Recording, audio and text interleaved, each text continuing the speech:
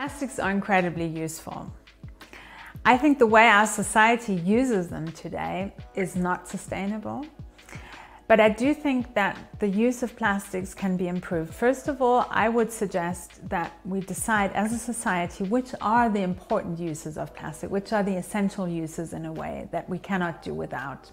Once we've figured those out, I think what we can do is try to optimize this material based on our current scientific understanding, remove the hazardous chemicals, and also develop industrial cycles where these materials can carefully be managed. But it's clear that the current prevalent use of plastics for all kinds of different products, single-use packaging and so on, is not sustainable.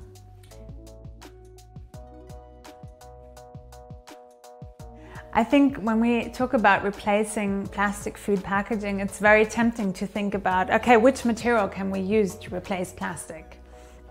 And there are a few good options in terms of migration and presence of non-hazardous chemicals. But I think what is really important here is that the best replacement for food packaging is no food packaging.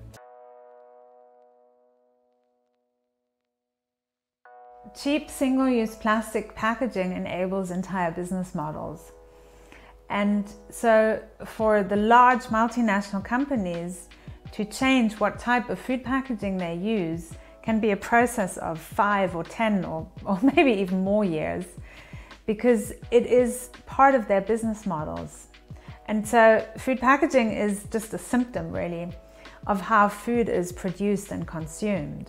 And if it's produced in a globalized business model, then you have one location for producing the food, and the food is filled into the food packaging at that one centralized location, then shipped across the world.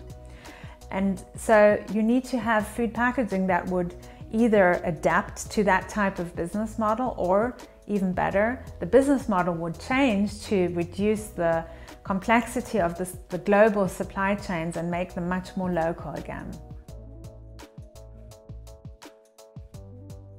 What's going to be critical in our journey to reduce our plastic consumption is a shift towards much more local production of foods, local consumption of foods, much shorter supply chains, and also the consumption of less highly or ultra-processed foods. So people will probably need to change their habits quite a bit, but it can also be fun to be more involved in your own food production and in your own cooking, for example.